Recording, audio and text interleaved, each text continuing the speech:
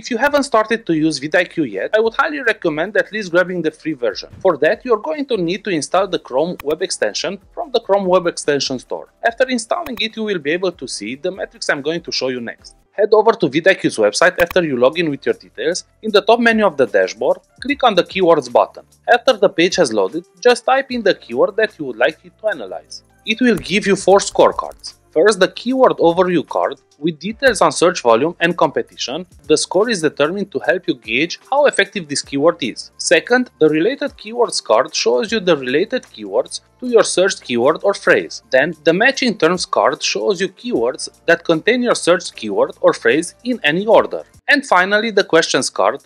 This card actually tells you what questions people are asking when searching for that keyword.